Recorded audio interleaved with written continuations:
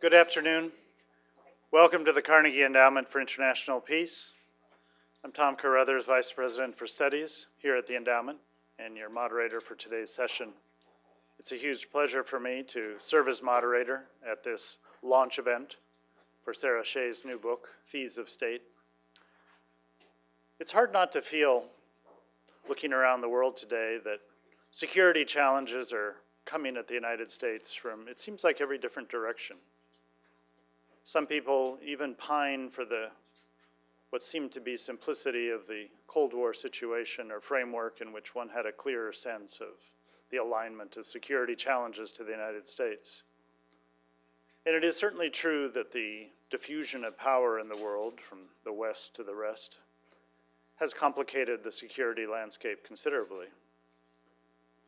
Yet, Sarah has thought carefully about what's happening in many parts of the world and written a book that I think helps change our understanding of it and helps us understand connections between events that we might not normally tie together or connect either analytically or practically. I won't say more because I'm going to leave that to Sarah to tell that story. But I want to introduce not just Sarah, but also Jane Harman, who's with us. Actually, Congresswoman Harman is going to go first because she has something else and has to go. So I'm going to introduce both of them now, turn it over to Congresswoman Harman, and then to Sarah. I think Congresswoman Harman needs little introduction. She's a prominent and major figure in political and policy life in Washington. She served in the House of Representatives from 1993 till 2011 with only one short break in that time. She served on the committees for Homeland Security, for intelligence, and other important areas, armed services. And, of course, since 2011, she's the director, the president, and the CEO of the Woodrow Wilson International Center for Scholars. So it's a great pleasure having her here with us at Carnegie. Let me just go ahead and introduce Sarah. Now, Sarah said, Tom, when you introduce me, please make fun of me. Which, if you know Sarah, is characteristic, but I'm not going to do that, actually. I'll save that for later. Because she enjoys a good debate and has an unusual spirit. What I'd like to do is emphasize that Sarah, who's a senior associate in the Democracy and Rule of Law program at Carnegie and has been for several years, is not a conventional think tank researcher, if there is such a thing. There are several attributes that make Sarah distinctive. First, she didn't grow up wanting to be a think tank researcher or a policy analyst. She didn't dream when she was 22 of getting some good internship in Washington and then never leaving. I think she dreamed of never living in Washington. Instead, she came to the world of policy action and policy analysis through life experience, through observation and engagement in difficult places, not just Afghanistan, as is well known, but the Balkans and elsewhere. That's the first thing that's distinctive. Second, in this city in which the past is yesterday and the distant past is last week, Sarah is interested in history. She has an abiding interest in trying to understand the relationship between what we're living today and what has happened before. In a deeper sense, she's a synthetic thinker in a city where most of us learn to parse, to categorize, to dissect, and to analyze. She puts things together in her mind, which is unusual and I think powerful. And third, Sarah cares. This is a city where a lot of us come to Washington caring about injustices in the world and wrongs. And it's hard sometimes in this professionalized world in which we live here in Washington not to put one's passions and ideas in a box and, in a sense, let the emotions atrophy and treat them in a kind of clinical way. Sarah doesn't do that. They're not in a box in Sarah. They're up front.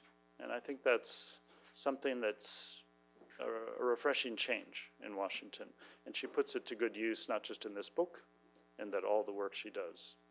So, not a conventional researcher, but I can tell you an invaluable part of the team at Carnegie. We're glad to have her. Now let me turn first to Congresswoman Harman. Eager to hear your remarks, then we'll turn it over to Sarah. Thank you. Very nice. Tom, that was beautiful and very appropriate And first, let me offer apologies for speaking and running kind of literally.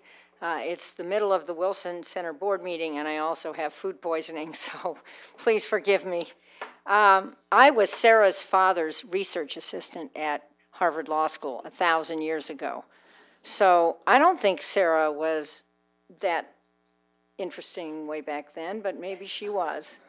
Quite small at the time. But I have been thrilled to see Thieves of State get the attention and praise it deserves, and not just because Sarah is my additional daughter, which she is, and not just because I make a cameo as the tenacious woman leading a Codel to Afghanistan in 2009 in the book, but because there is nobody else like Sarah. Tom had that nailed. There's no one who cares this much and who is so brave. During my trip to Afghanistan in 2009, one of many I made while a member of Congress, and one of many on which I saw Sarah, she took me to a local Shura Council meeting where she had a frank talk with community elders about corruption. If you don't get rid of Karzai's brother, they told us, we're going to join the Taliban.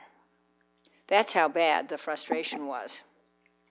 Sarah was an old friend of theirs by that point, and I asked them whether they were doing enough to keep her safe. At first, Sarah refused to translate my question, and then she didn't want to translate their answer either in her flawless Pashto, but I insisted, and she gave in. And their answer was, of course we'll keep her safe. She's our sister. So I'm encouraged by the reaction to this book because the message is urgent, because corruption has sparked crises of legitimacy worldwide and has led to instability and increased terrorism. And you couldn't come up with a better messenger than Sarah, who has the insight that only comes from trusting some of the leaders, then witnessing with disappointment their actions, then confronting the challenges head on the ground, where people live them, and then writing this brave book. One moral I took away from that Shura Council meeting, there's no substitute for communication with ordinary citizens. I learned more in those 2 hours than in any of my other Codel briefings over many trips.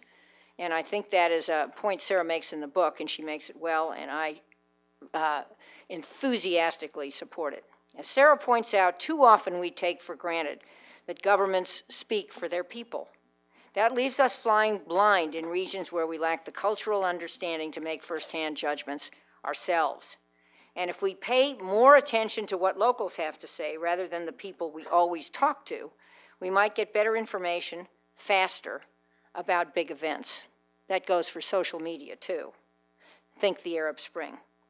I hope more members of Congress will do what I did and insist on meetings outside the box. The other thing Congress can do, require that a clear set of policy objectives be part of any military or economic assistance package to any country before voting on it. Finally, corruption isn't a priority for regular intelligence collection. So we aren't checking whether key sources are corrupt, which means our information can often be skewed. A powerful review in The New Yorker last week, which I hope you all read, was the start of a serious reckoning with Sarah's subject. Of course, she's mentioned multiple times in the review. Corruption undermines every urgent challenge we face. It cripples our narrative.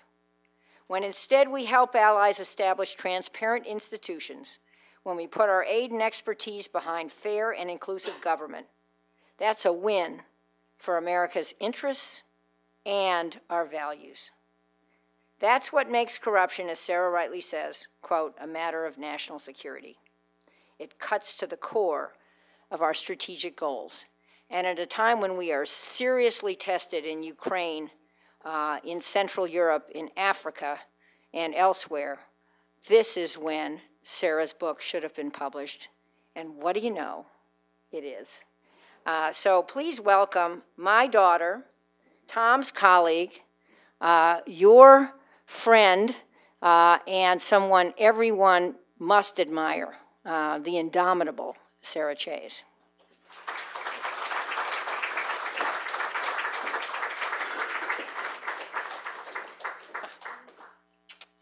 That's tough. I can't thank both of you enough. I think it's going to be pretty difficult to actually live up to these descriptions.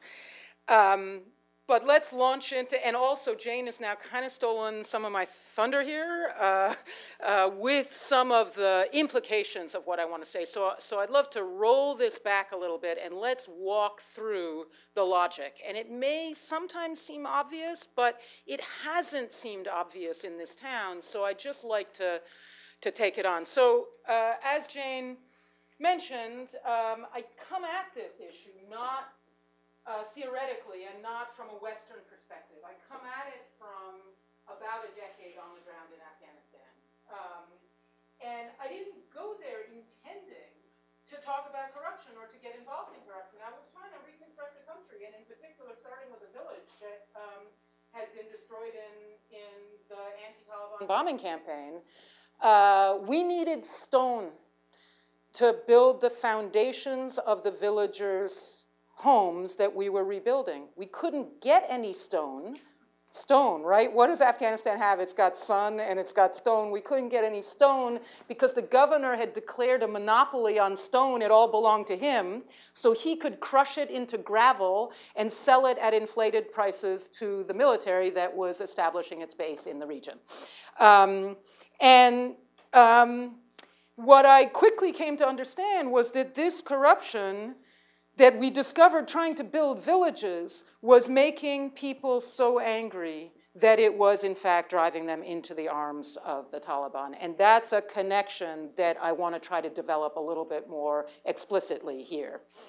And the first thing I want to say is this isn't just Afghanistan, right? As Tom sort of ran through for us at the beginning, what's in the news, right? Yemen, Ukraine, ISIS in Iraq and Syria, much of North Africa, Nigeria, really different places, really disparate crises. And yet, I would submit that there is a thread linking them together. And what it is that every one of those has been an extremely corrupt environment as the crisis erupted. Okay, corruption, right? The C word. What are we talking about? What does corruption mean? It's a really interesting and somewhat vague word that has a kind of dual meaning, right? I mean, it's got this very clear material, quid pro quo, bribery, technical dictionary definition, but it also has this implication of a moral depravity to it. But I'd like to point to three different aspects of corruption in the environments I'm talking about. And the first one is, it's not chump change, right? That's a picture of the disparity between the amount of oil that Nigeria was sending between the beginning of it's 18 months, the beginning of 2012 until July of 2013. The shortfall was $20 billion over an 18-month period. $1 trillion a year in illicit financial flows, according to Global Financial Integrity, and that's very conservative because it doesn't include cash. In Afghanistan, outflows of illicit money, $1 billion in reported cash, in the cash that people actually admit that they're taking out of the airport in a year in 2010. Bribery, Afghanistan, poor country, the petty bribes that you keep hearing about, $2 to $5 billion a year in petty bribery in Afghanistan. So this has real economic significance, right? This is not odorless. It's actually something that makes an impact in opportunity cost in these countries. But it's not just these big numbers and the sort of invisible siphoning off, invisible except in opportunity cost. It's also in your face. It's a daily attack on people's, whoops, sorry, that's a microphone there. On people's integrity, on people's dignity, their sense of dignity.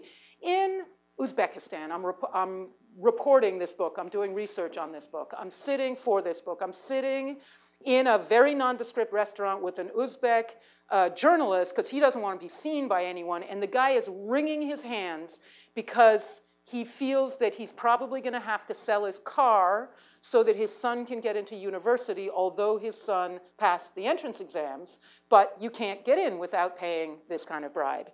Nurullah, this is the story I start Thieves of State out with. He is a young, proud, former police officer who came to work for me after his boss, the police chief, was blown up in an IED.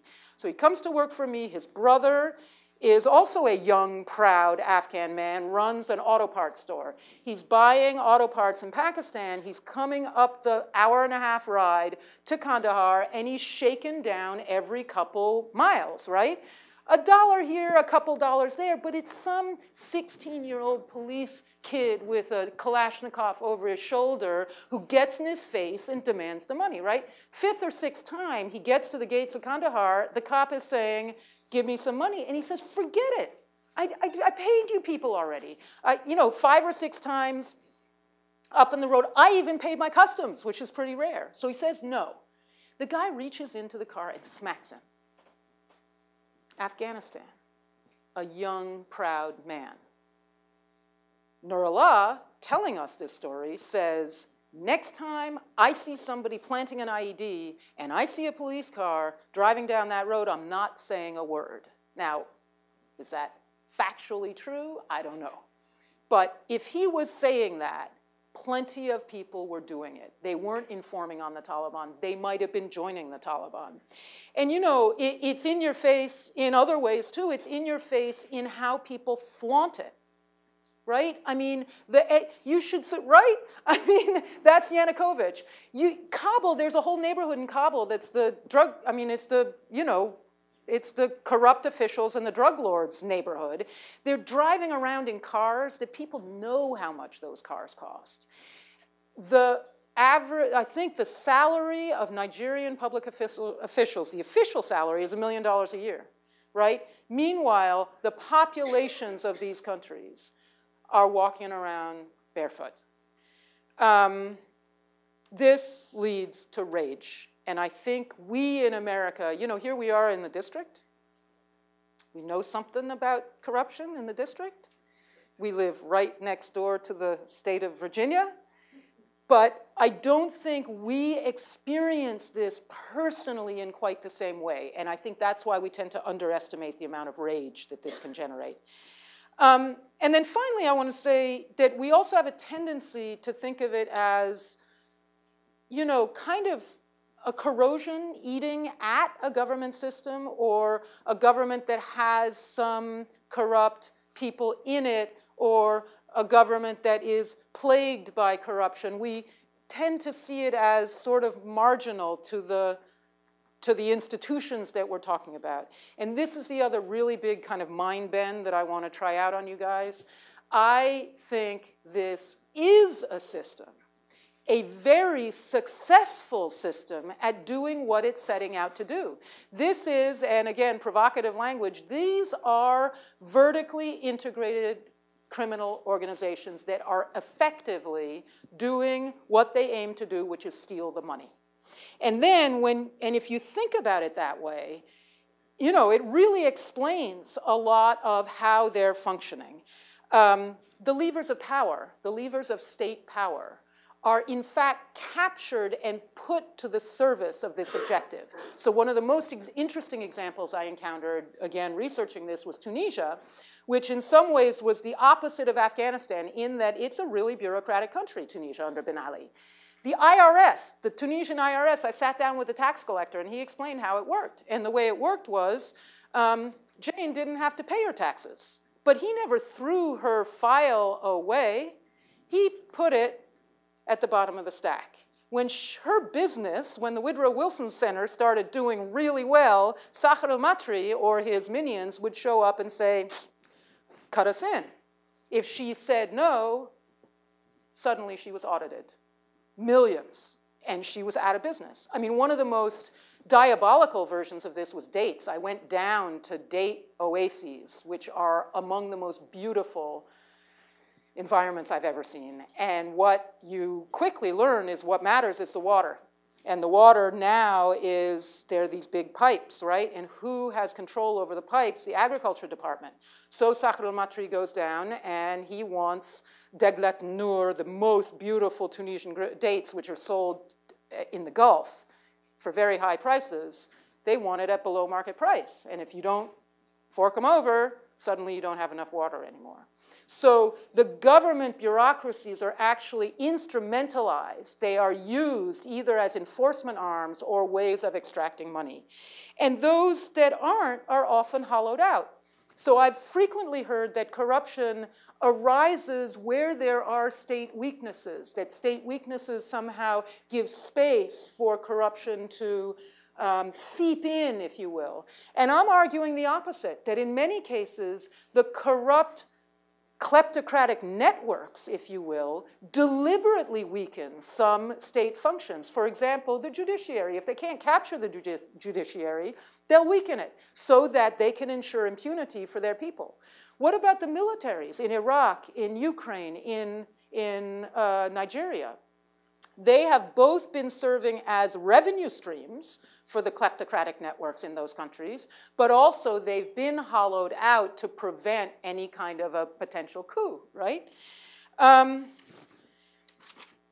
So that's what I'm arguing a lot of these environments look like. What are the consequences? My thunder got stolen just a little bit, but let's start with religious extremism, right? First of all, Nurullah is pissed off.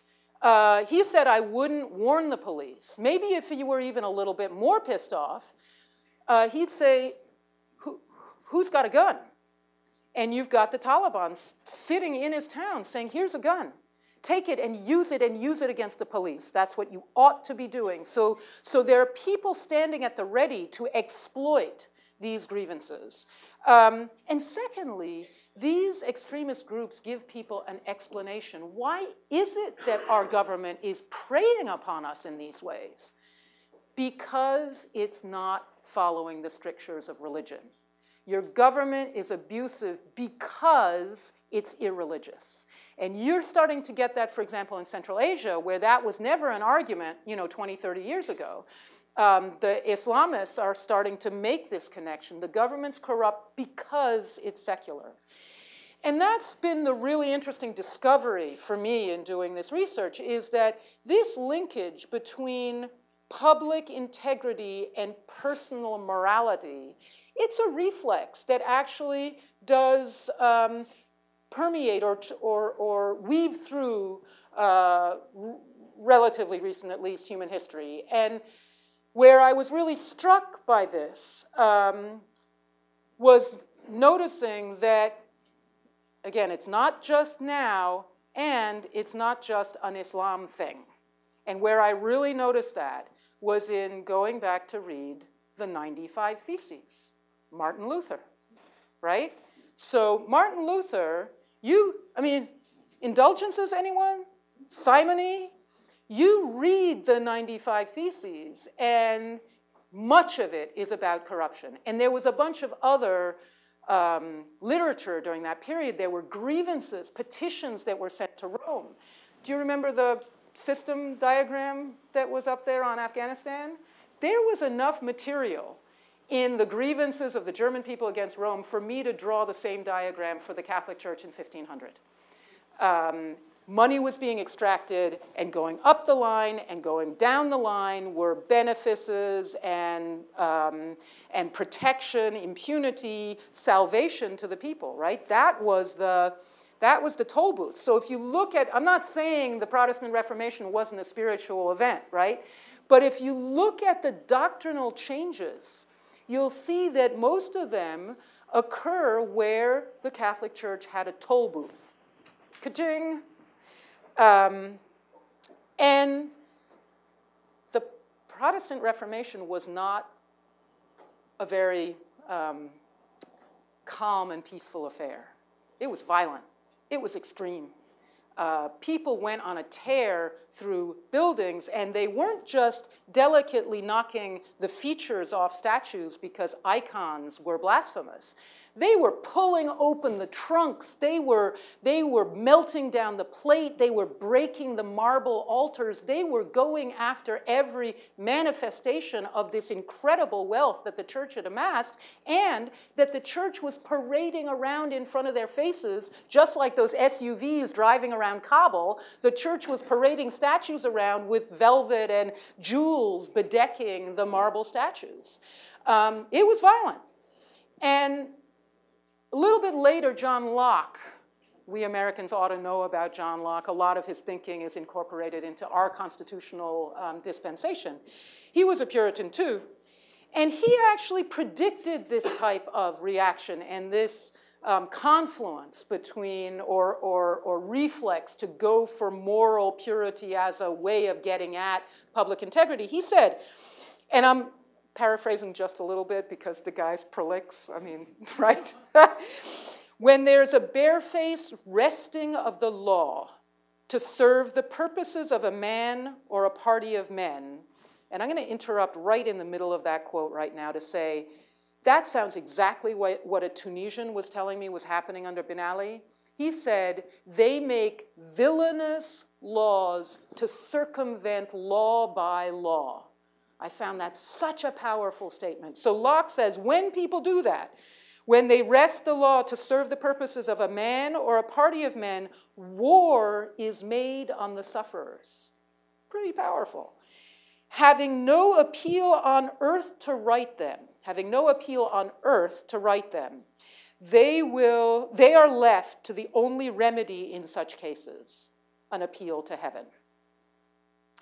Now, at the risk of shocking you by juxtaposing these two, let me put that quote in the words of Osama bin Laden in one of his videos. He said, some people in this case will appeal for an alternative, upright methodology in which it's not the business of any class of humanity to lay down its own laws to its own advantage. And that methodology, he says, is the methodology of God Most High. Of course, this is cynical exploitation of grievances. I'm not trying to say these are identical. It's cynical exploitation of grievances. But if we don't understand why it works and try to reduce the grounds for that argument, we're just going to keep on minting terrorists faster than our drones can take them out of circulation. That's the argument that I'm trying to make. Obviously, and this is a lot of the work of the initiative here at Carnegie, we're not just talking about religious extremism. There are a variety of other security challenges that are also fueled by acute corruption, such as, symbiotic alliances between governments and transnational criminal superpowers. Revolutions, we've been seeing that. So this map, sort of shows you all of the different and very clear security crises that have been fueled by corruption in different categories. And then finally, let's make clear, obviously, corruption isn't the only factor driving these security crises. It's intersecting with other risk factors, and you can pull those out. One of them we've all heard about is high unemployment, right? That's what caused the Arab Spring, high unemployment. Except the people suffering that high unemployment said the reason we're unemployed is because Gamal Mubarak privatized the state-owned enterprises into his own hands, into the hands of his cronies, who just flipped them and didn't do any investment in them or modernize them in any way. So 500,000 Egyptians were thrown out of work during the privatization process there. Identity rifts, right? Obviously, Ukraine, Syria, Iraq, Nigeria to some extent. But why I've really picked out corruption is because, number one, it's overlooked, right? I mean, you hear about those other ones. You do not hear about corruption. It's not entertained as a security issue in deputies committee or principals committee meetings in this town. But worse, this is the one factor that we're actually exacerbating by how we're interacting in these countries, right? We in the United States and in other Western governments, businesses, philanthropies even are exacerbating this problem. we're not exacerbating identity rifts, right? We kind of can't have an impact on how much, I mean, maybe to some extent with, I don't know, public expression, but fundamentally, this is the one that we're actually making worse. And so the point that I'm making today is when I hear that security is key, right? We have to deal with the security crises first. Then, Sarah, then we'll get to governance and corruption later when we've got time. The causal logic there is wrong. It's not a trade-off, corruption or security. By ignoring or even enabling corruption, the US government and other interveners is making the security problem worse. That's the argument. Let's turn this into a conversation. I think that we can get into what the implications of this theory are, or thesis are, for a lot of the domains in which we're all operating in this town. Thank you very much indeed.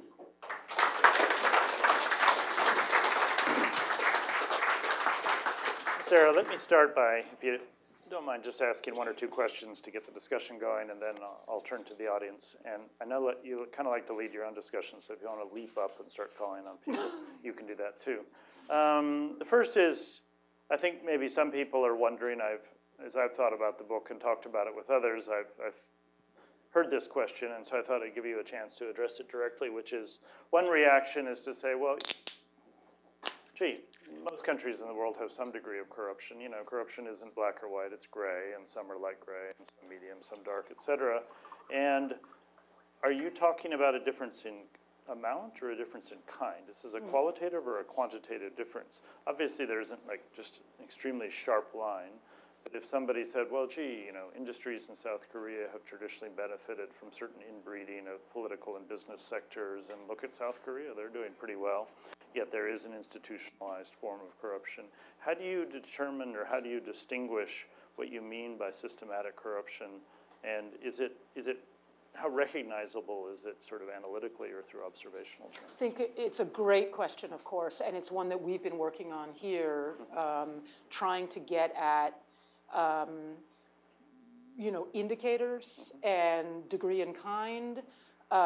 It's very difficult because most of, you know, we've all heard of the Transparency International Corruption Perceptions Index, which is a vertically ranked thing, which is a very helpful instrument, but it doesn't really get at these questions. And for example, Tunisia in 2009 was looking great on the transparency rankings. So it is a qualitative issue, and I think it has to do with this structuring of the system. So the degree to which the whole apparatus of the state is being put to the service of the personal enrichment of the ruling clique. I also think it's important the degree to which it is affecting people in their daily lives. But we have tended to find that as we've looked at different countries, that this distinction that people make between petty corruption and grand corruption, you can't really make that distinction. Where there is significant grand corruption, there's usually significant petty corruption, and in fact, they're linked by this vertically integrated system where the cop on the street who's shaking down Nurullah, he's not just putting that money in his pocket.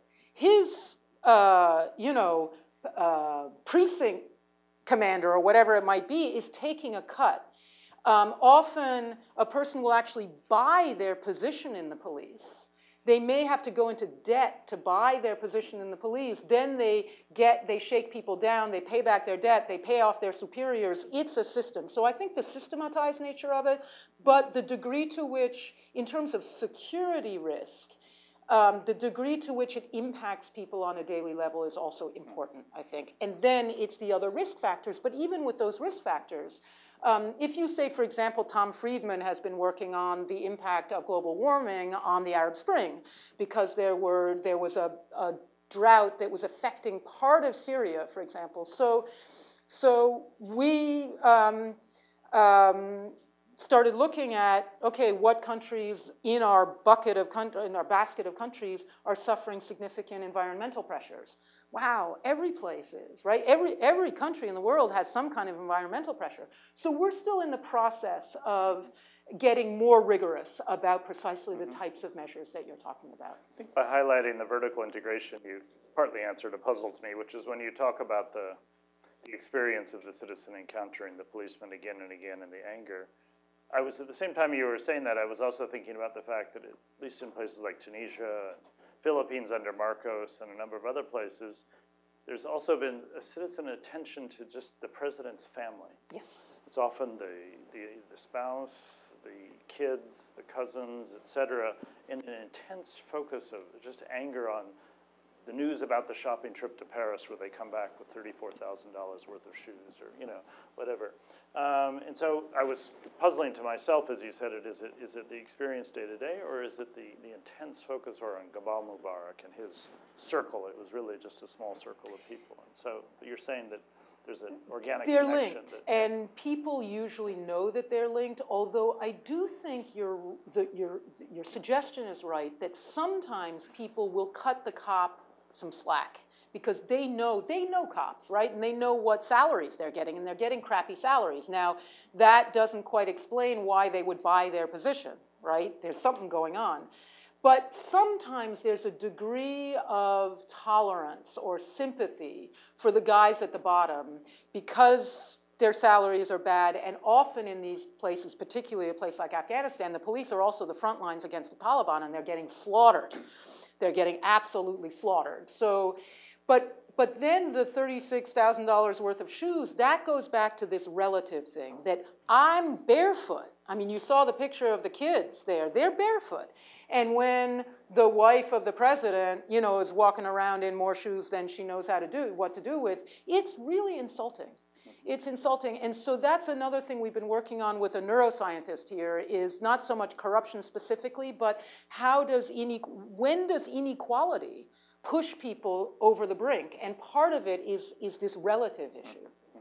Yeah, different question. I'm sure a lot of the people in this room, and of course a lot of people in the broader policy community, have been interested in, focused on, trying to address corruption for decades, really. It was back in the 90s. There was an article, The Corruption Eruption, by a colleague here at Carnegie, Moises Naim. And I'm sure some people have said to you, hey, we're onto this. You know, we've been at this. The World Bank has been making anti-corruption a major priority since the mid-1990s. USAID has anti-corruption programs. Every major donor in some ways pays deference to the importance of corruption. And so what is it that you say to them when they say, no, we've got it, thanks. A little bit of push from you is good, but we're sort of working on it. Fundamentally, what I see in those organizations is the whole issue gets offloaded onto them. By whom? By mainstream policymakers, by, let's say, you know, the Secretary of State, the President. Oh, corruption, that's something USAID ought to work on. So it's seen as a humanitarian... We can get on with our business with this government. Well, you smooth out the edges. Right, and spend money on it. In other words, how do you address corruption? You spend money to do anti-corruption programming. And I would submit that, first of all, again, what message is the country receiving?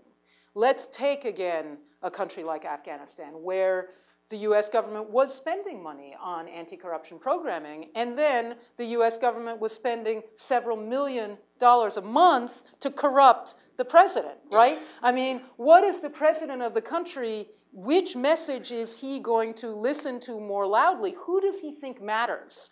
When you are Good Luck Jonathan or you are Hamid Karzai, does the CIA matter? You know, does USAID programmers matter? Or somebody like me, Mr. President, you should really be a little bit less corrupt, you know? Or does the CIA count as the US government? So what message are we sending? And that's really what I'm trying to get at here, is this is not, certainly anti-corruption programming could potentially, ideally aimed at civil society, could help build the expertise, the sophistication, and the courage of local reformers who are up against the government. But if the bulk of US government interaction with that government, in fact, reinforces it, then this type of programming doesn't really stand much of a chance. So what I'm really trying to do is say, hey, this has got to be central to every way the US government interacts with this country. It means that our development assistance, first of all, back to what Jane said, intelligence. It's not just that we're getting poor intelligence because we're getting our intelligence from corrupt actors. It's that we have not even, US intelligence agencies have not made this a target of collection or analysis. So I think out on the table out there, another sort of Carnegie wonky version of this thesis is a set of questions.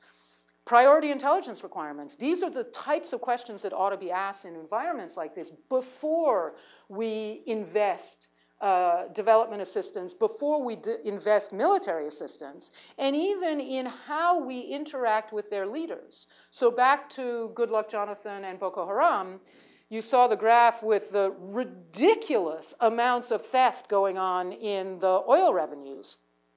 The guy who found the figures that we, Cheyenne here, converted into a graph was the governor of the central bank.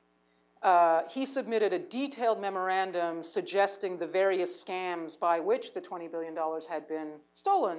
And he had called in the bankers over whom he had regulatory authority and said, guess what, I'm sending my examiners to see you guys next week. At which point they went to Good Luck Jonathan, fired the guy. Fired the guy. 3 or 4 months later, Boko Haram kidnaps 250 school children. And we all heard about that, right? We all Americans heard about that. And President Obama and Secretary Kerry got very excited about how we need to help Good Luck Jonathan find the girls. They didn't say anything about $20 billion. And I guess that's what I'm trying to say. It needs to be mainstreamed. Well, let's put, in a sense, a harder edge on it by going to your experience in Afghanistan. I know that when you were there, you arrived at these ideas bit by bit, but then they crystallized in a way, and you began as an advisor to the U.S. military and the coalition security forces. You began to push this message to people.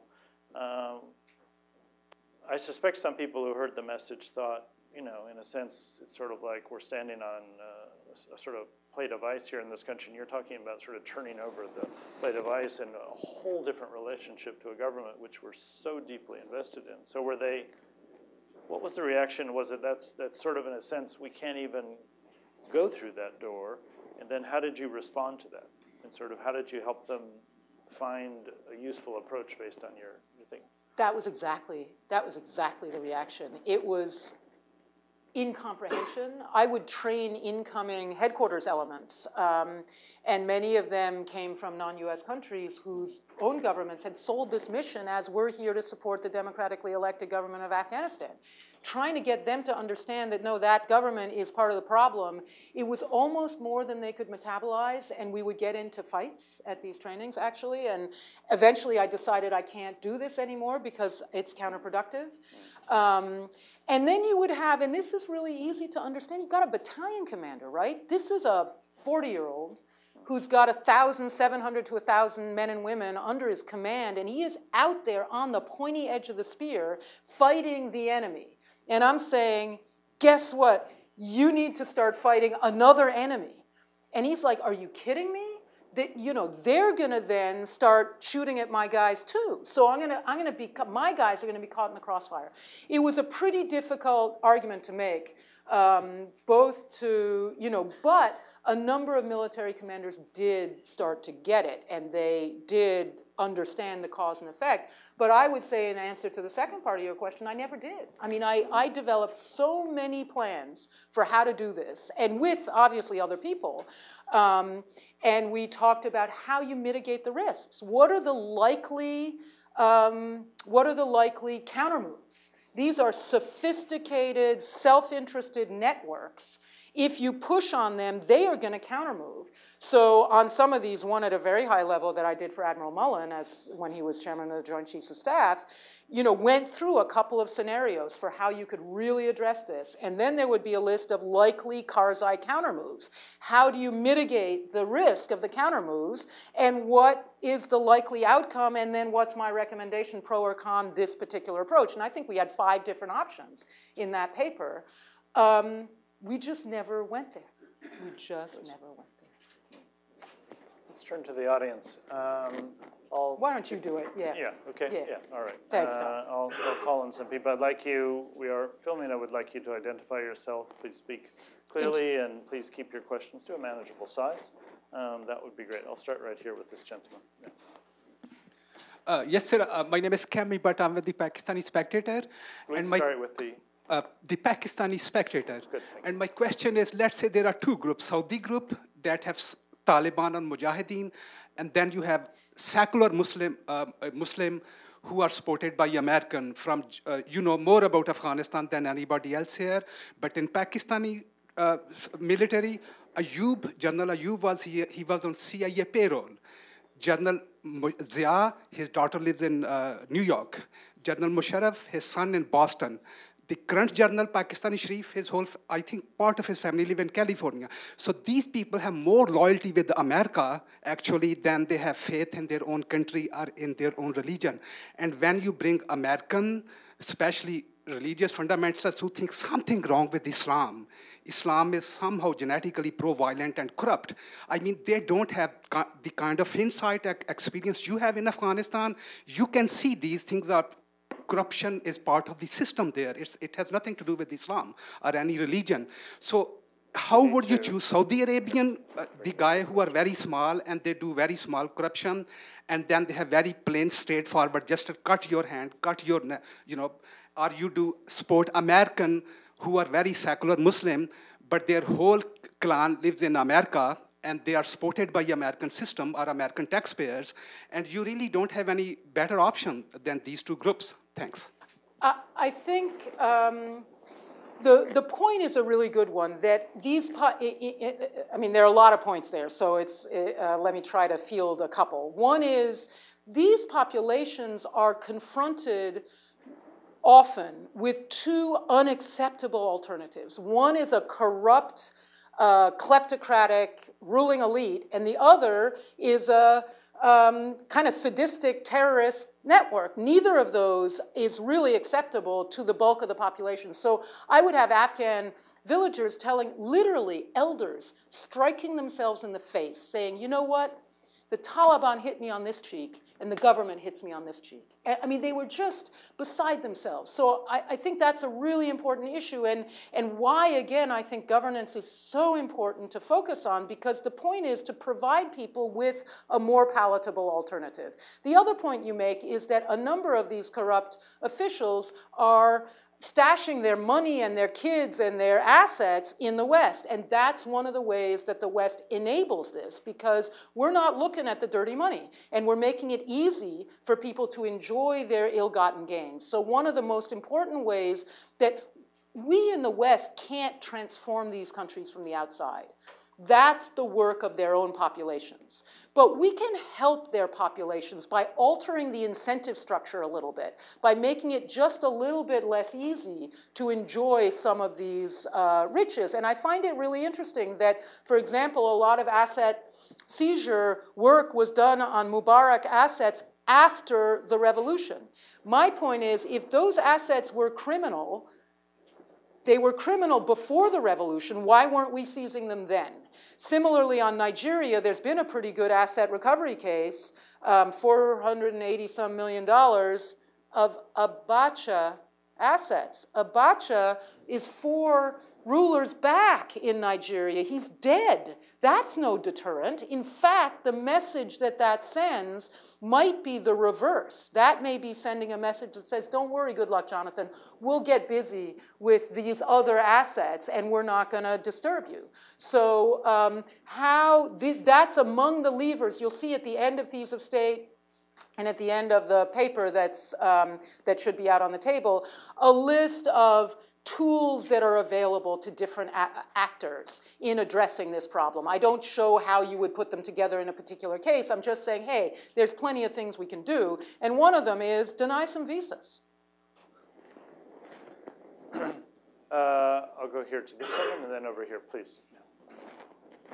Hi, my name's Kristen. I'm an advisor to Syria Deeply. Thank you so much for your talk. Excuse me, just... Oh, sorry, can you hear me now? Yeah. Okay, great. Advisor to? Syria Deeply. So corruption is one of my personal fascinations, and thank you very much for your comments. I'm sort of curious, you talk about the government being a really good mechanism to influence, corruption, I mean, from a U.S. aid standpoint. but a lot of corruption has also infiltrated the population, you know, of all of these countries. So what do you think is the best mechanism for adjusting that? Is it societal change? Is it civil society organizations? Is it the government of the nation? What do you think is the best way for change there?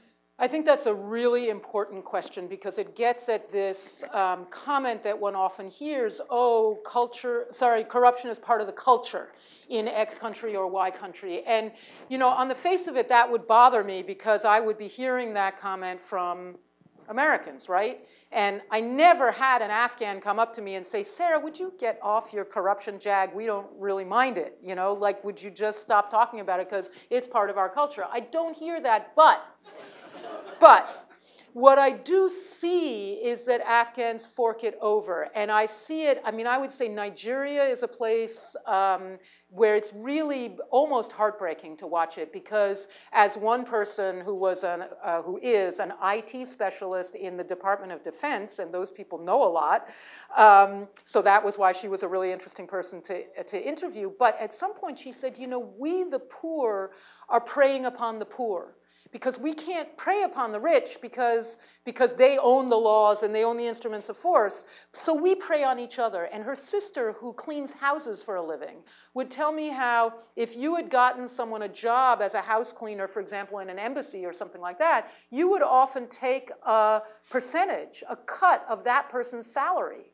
So you're right that in places where this has gone really too far, it does start to permeate the population. And there, the reform effort is a much more problematic one. I spent the last trip to Nigeria actually asking some kind of philosophical questions that touched on what you were saying. I mean, seriously, I asked people quite simply, has the meaning of money changed in your lifetime? And the answers I got were just incredibly eloquent, pained, articulate, but they were talking about precisely the transformation that you're describing. 20, 30, 40 years ago, people were not demanding a cut of their friends' salaries when they helped them get a job. Today they are. And I talked to people who were just at their wits' ends about how to grapple with that, and you know, who would say this is corrupted, it's corrupt and corrupting. And so I do think you need a social movement, and you need people to basically have the courage to refuse to pay the bribe. Have the courage collectively, and that might have to be a movement that says, you know, if I myself don't pay the bribe, I just won't get my stuff done. But if a large proportion of the population says, we're all boycotting bribes, I mean, we have African women who boycotted sex with their husbands over certain issues. You know, that's pretty intense. So you could start a movement like that. We're going to boycott paying bribes.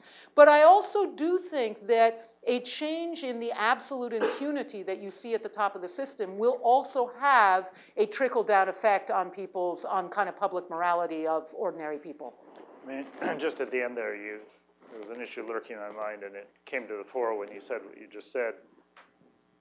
I was comparing in my mind China and India and thinking, as you mentioned, you know, social movements, and of course India's had the I paid a bribe movement, and a lot of bottom-up activity on corruption.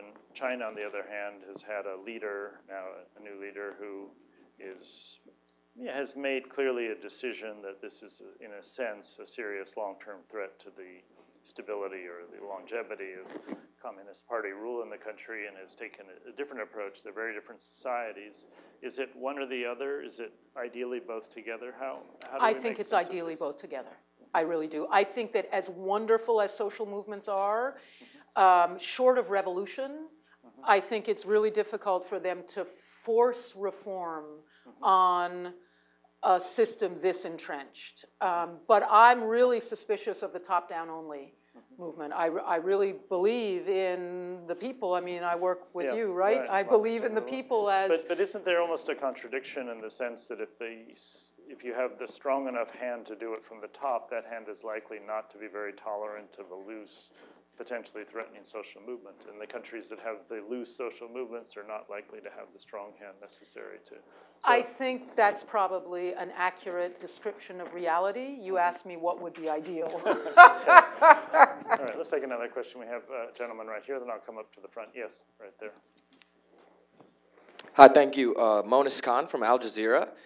In South Asia, corruption, I think, is rampant, you know, India, Pakistan, Bangladesh, Afghanistan. But one thing I think is very interesting, in Bangladesh, 1.5 million people out of 150 million people are paying their taxes, which is an unofficial number because so many people are paying the petty bribes that you're already referring to. But in India and Bangladesh, India following partition and Bangladesh following their war with Pakistan, they instituted wealth redistribution through land reform.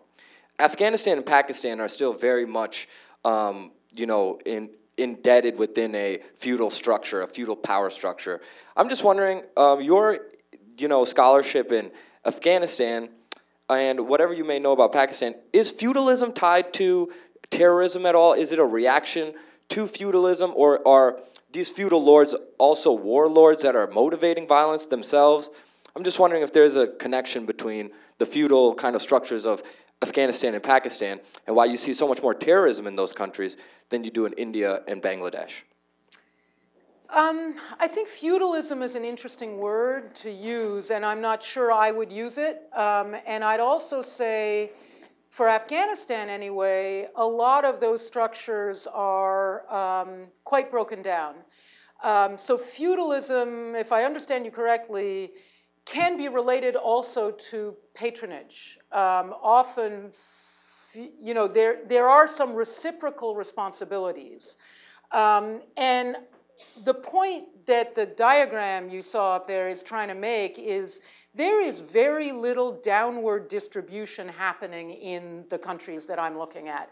The money is being extracted and sent upwards, whereas even in a lot of feudal structures, some assets and resources move downward, be it in kind, be it protection, be it usufruct of land. So I would say I see something different, at least in India, which is that India has democratic institutions that still have some independence and sway, even though, and we have a colleague here doing fantastic work on this, Milan Vaishnav, what is it, a third of Indian politicians are either criminals or under investigation or have been in jail. You know, I mean, it's pretty serious, but there are robust democratic institutions. Bangladesh, I don't know well enough to really speak to that, but I guess I would say that I'm getting stuck on your use of the word feudalism. But the phenomena that we're describing may be somewhat similar in that a small, tightly networked elite is extracting most of the resources. I think we have a couple right here in the front. I'm going to take two or three. We have quite a few, so please be patient. I've got my eye on the time, sir, and then we'll come here to these two. Yes, this gentleman right here on the aisle. Yeah. Bill Goodfellow, Center for International Policy. 30 years ago, when we were working on El Salvador, we documented that about 10% of the U.S. aid was being stolen through a phony invoicing scheme. Maybe $20 million. There was outrage in the Hill. There were hearings. CBS Evening News did a story, and reforms were made. Now, 30 years later, every time I come back from Afghanistan, I'm just paralyzed. The corruption, hundreds of billions of dollars, it's incredible. My question is, where's the outrage? The only good sign I've seen is the response to your book. Because, you know, it's our money, much of it, American money, hundreds of billions of dollars. It's probably unprecedented in terms of volume, but I don't see the outrage on the Hill. So why don't you go ahead and answer that, because it's... I think that's a great question, and it also reminds us, one is often tempted to say there's been all this progress. And there has been progress in, for example, banking legislation. I mean, the consciousness is changing to some extent on this issue, but that's a very good reminder that we're initiating these changes in consciousness from a real deficit compared to where we may have been 30 years ago. And what it suggests to me, I'm also often asked, gosh, there's always been corruption. Why are you getting upset about it now? And especially in the countries that I'm looking at. And I ask people in these countries, well, this isn't new, right? I mean, why are you guys upset about it now? Is there a moment when things changed? And I get a moment from everyone. They can always name the year or approximately the year. And it's the mid to late 1990s. That's when things went off the rails. And I've got a hypothesis that's a pretty sweeping hypothesis, but it's that this is connected, this change in public ethics, both here at home, why are we not outraged about it, and in the behavior of a lot of these governments that I've been looking at. It's connected to some degree with the collapse of communism and the kind of Reagan-Thatcher, greed is good, amassing money is a sign of success, and it's a sign that you've done well in your life.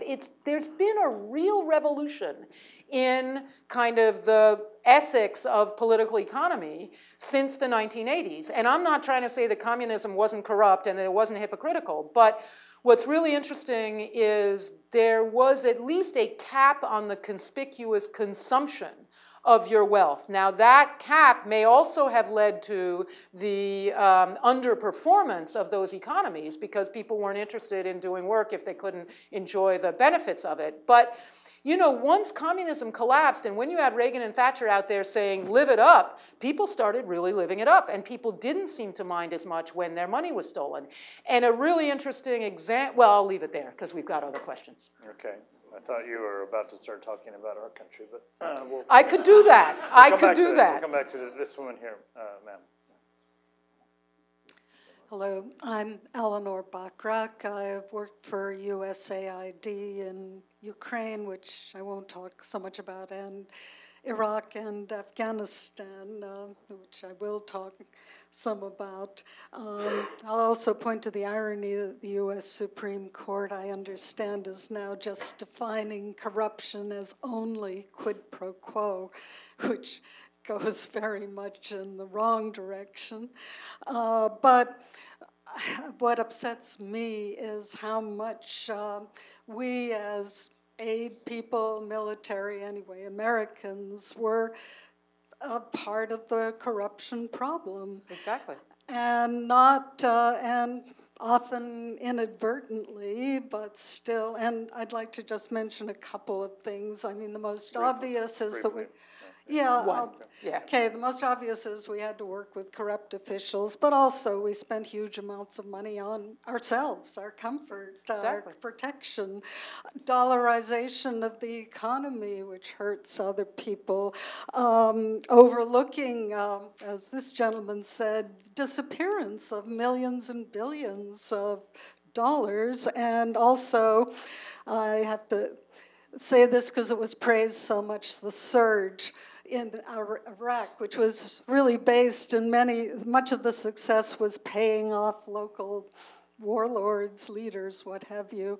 And so is there any way we can provide the help we want without being part of the problem? Well, that's exactly what we're really talking about here, is that we are exacerbating this problem. And on the money that we spent, now this is still in play right now, but shockingly, the commander of the ISAF in Afghanistan just classified all of the information to do with what our money is buying when we're spending it on the Afghan National Security Forces. So all of a sudden, it is classified to know how many people are learning English with the money that we're spending to teach them English, how many, what equipment they're getting, and how they're doing. Now that did create some outrage, and it looks like that decision is being rolled back a little bit, but tell me how that works. Tell me how we're in a country trying to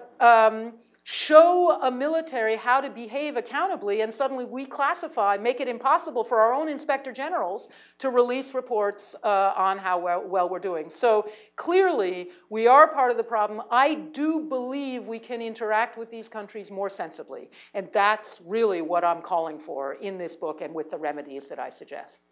This woman here, and then I'll come to you guys. A couple more, yeah. Hi, Lindsay Carson from Johns Hopkins School of Advanced International Studies. And I was actually, you focus a lot about how corruption can fuel insecurity. But obviously, anti-corruption programming, as we've seen in China and Russia, and actually before in Kenya, can be used to consolidate and sustain power, oftentimes in regimes that are themselves kleptocracies. And so I was just wondering if you could talk a little bit about that tension between corruption and the need to prioritize it, but also the potential use of anti-corruption initiatives to sustain what are fundamentally systemically corrupt regimes. That's precisely why I'm a little bit nervous, our conversation earlier, about anti-corruption programming.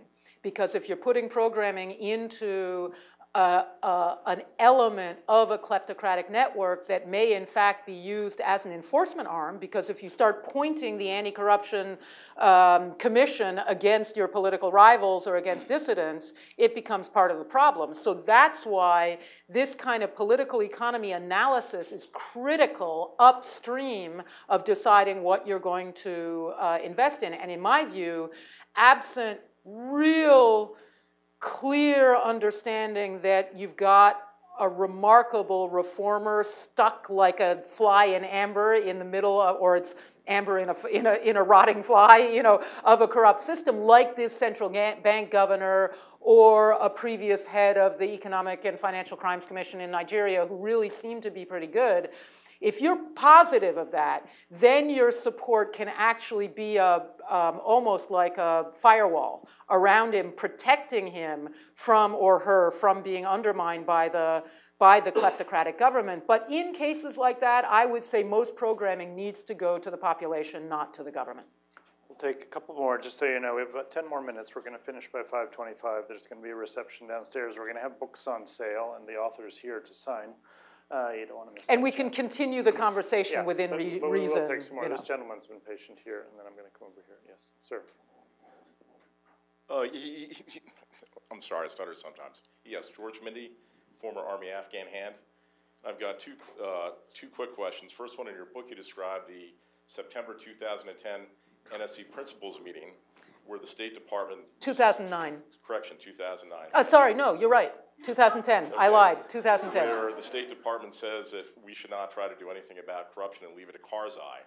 And looking back at its history, I mean, do we need something like a Harry Truman-style NSC 68 type directive to go and say, this is a priority which needs to be addressed across the whole of government and resourced? And the second question I've got is, do we have at present the cultural expertise across the whole of government to recognize that difference, that qualitative difference between corrosive corruption like you're describing and the moral economy of reciprocity, which we do see in some of these countries where it is both ways and is seen as just? Do we have that cultural expertise across the whole of government? And assuming what your answer is, what are some things we can do to try to further develop that? Thank you. God, these are great questions. I should have expected that. Number one, yes, we need a presidential, directive, and that's one of the tools that I include in the book. There are chief of state tools. I'm not sure I did legislature tools, so I needed to talk to Jane a little bit further. But yeah, I really think, so let me just broaden from that a tiny bit and say, more broadly, I'm arguing that this is one of the underlying drivers of extremism, right? I remember the President of the United States not too long ago saying, unless we address the underlying root causes of extremism, a war without end is going to be counterproductive.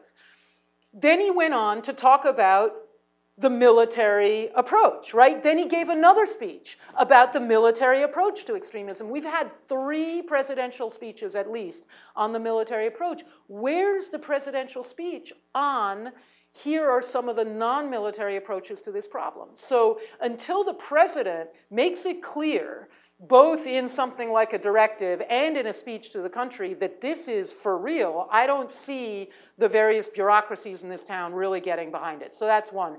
Do we have the expertise? Probably not.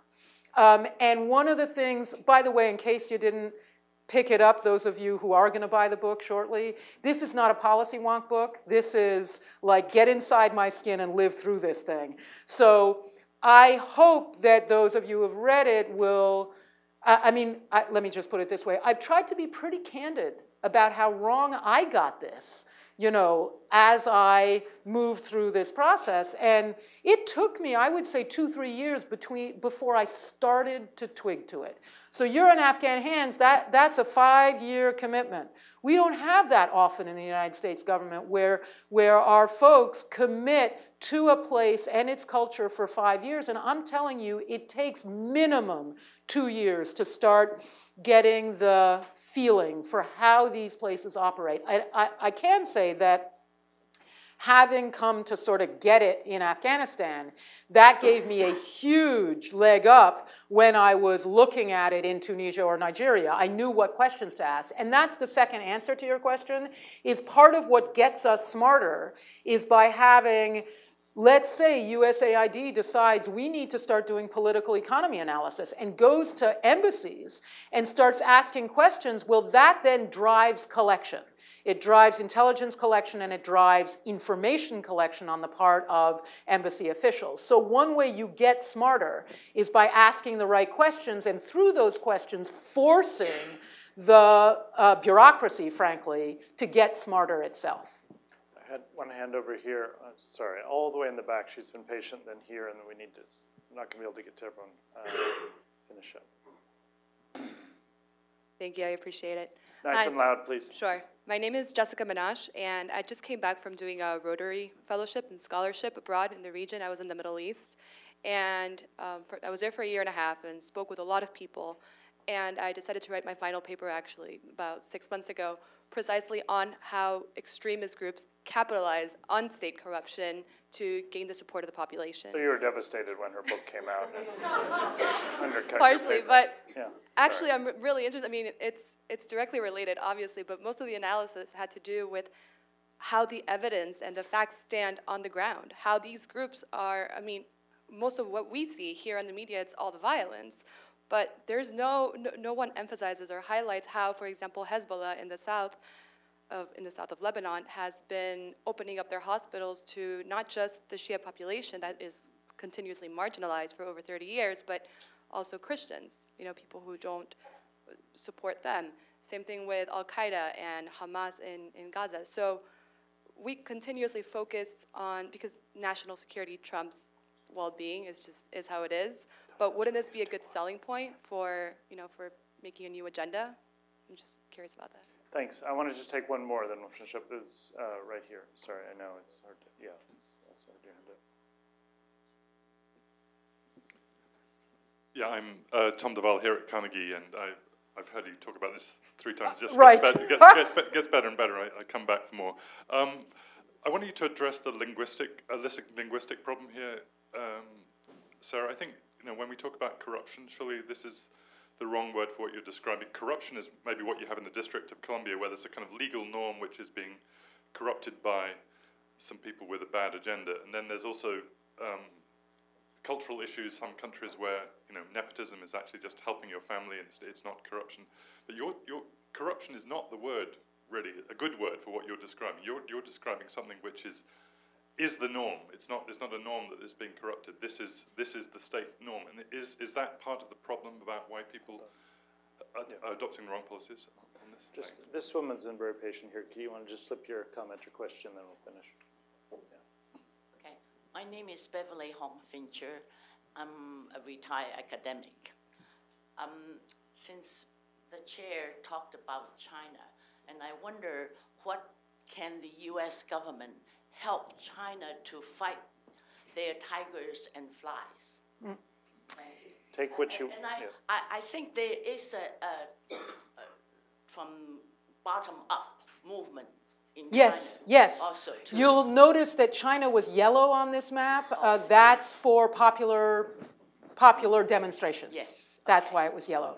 Let me choose, yeah. Yeah, I think I'll try to take each of them swiftly.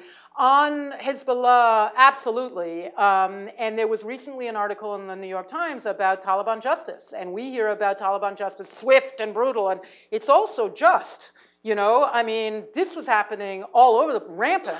In 2008-9, I was sort of amused to see it as a big front page article because I was like, well, yeah, right, you know. But people were, the Taliban could subpoena people and they were not corruptible. So again, not all of these movements are governing. I think we need to learn more about what it's like to live under ISIS in Iraq. It might not be as bad as the only thing that we're hearing in the newspaper, but it may not be like Hezbollah in Lebanon either. But I think it's a really important point to make, that these folks are, to sometimes and to some degree, actually offering an alternative. On the word, I disagree with you that it's the wrong word, because Afghans do not say this nepotism is fine. That's what I said before. Afghans are furious about it and see it as a violation of norms. And that takes me back to whoever mentioned the Supreme Court right here in front. Zephyr Teachout has written a great book about corruption in America, and boy, I'd love to riff on corruption in America if we weren't in a foreign policy think tank. But the point that she makes is this narrowing of the definition of the word corruption in American jurisprudence to this very narrow quid pro quo bribery is a complete revolution in American jurisprudence. And she demonstrates this. She's a professor of law, apart from being a former candidate for governor of New York. And she demonstrates it through a really good piece of legal scholarship. And in fact, the way I see it and the way she sees it is a much broader, maybe slightly more amorphous definition of the word corruption, and to where the Constitution of the United States, and let's go back further, the English Civil War and the constitutionalism that was developed during that period, or even the Dutch constitutionalism another 100 years earlier, were in effect corruption prevention mechanisms. How can we structure our government so as to ward off this capture, disproportionate capture of public resources by a small clique for its private benefit? And so, yes, yeah, exactly, kleptocracy. And so I'll concede that this is a broad reading of the word, but I still claim the word. I'll also concede that most Americans don't understand the word the way I'm using it. Most of them, and particularly American decision makers. So in that sense, you may be right that I'm putting people to sleep by using the word corruption, and that's why we're trying to make this such a dynamic and fun event, is like corruption can be sexy, right? On China, I think that's one of the toughest ones. How does a country like the United States influence a country like China, which doesn't really need much from us? And that's where it's really, and you say, how do we help go after the flies and the tigers? But I'm a little worried that this is all coming from Xi. And which flies and which tigers is he going after? You want to add something? You did mention that denying visas. Right. So there are things like that that can be done. There are supporting fires that can be provided. But I also think it's important for people like US officials in their conversations with officials from China. You want to be a grown-up superpower. You want to be a member of the international community. Some responsibilities go with that. And those responsibilities don't stop at the borders of China. They also have to do with how you behave in Africa. Because there isn't just corruption in China. China is exploiting the corruption of Africa, and that's no fair, and it's bad not just for the welfare of African people, but it's bad for international security. Sarah, not many books produced by policy scholars cross over into Jon Stewart and others. You have, and I don't think it's a mystery, though. It goes back to what I said at the start. This is a book primarily based on experience, a deep appreciation of history and synthesis, and carrying a sense of injustice and passion. That's what makes a book worth reading. So thanks for your work. Thanks for this session. Thanks to all of you.